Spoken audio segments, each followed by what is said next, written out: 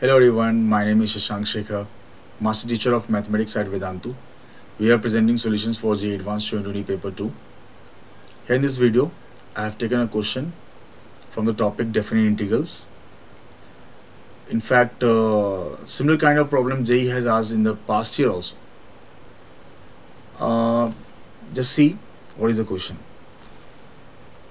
Let small f r2r be a differentiable function such that its derivative small f dash is continuous and f of pi is minus if the value at pi is given.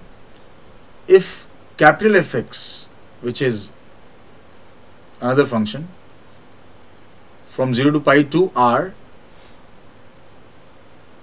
is defined by capital Fx is equal to integral sine 0 to x ft dt.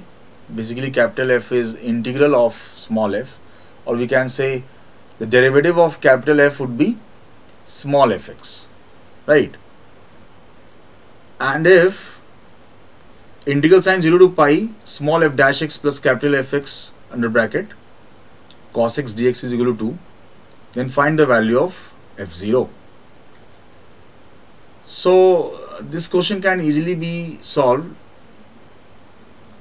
using the idea of integration by parts. Let's see how can we solve it using that idea. By observing the relation between capital Fx and small fx, we can say that the derivative of capital F dash x is small fx, right? As the integral of small f is capital F. Differentiation under integral sign, right? So now come to the another relation information given. I can say that 0 to pi small f dash x cos x dx, if we split it, plus 0 to pi capital Fx cos x dx is equal to 2. Now applying integration by parts in the first integral, we can say I'm going to take this as first function, this as second. So I would write cos x as it is, an integral of second function, that is f dash, and that is the integral is fx, and applying the limit 0 to pi minus big integral sine 0 to pi, derivative of cos x is minus sin x, and integral of f dash, that is fx dx. Again applying by parts to the second integral, what we get, I'm going to take this as first because we know the derivative in terms of small f from this relation, isn't it? And cos x will behave as second function here, so we'll keep small fx as it is, and the integration of cos x is sin x.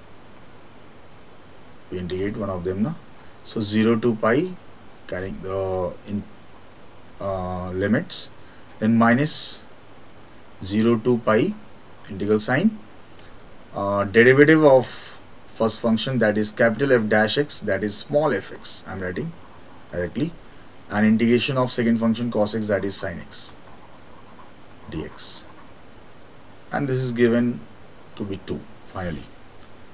So you can easily see in this manner two terms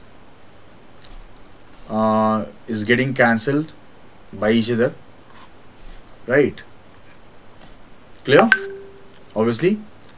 And putting the limits, upper limit cos pi minus 1, f of pi, which is in fact given in the question, you can see, and right, minus putting 0 cos 0 1 f0, which is required, okay, 1 into f0, plus coming to the another part, f of capital F pi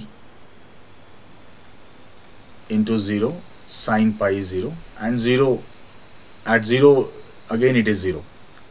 So finally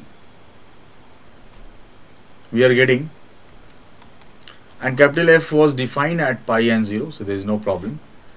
Finally, if we solve for small f0 here, the answer must be minus of f pi plus 2.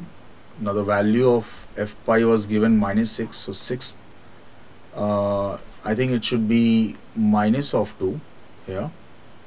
We should write minus 2 here.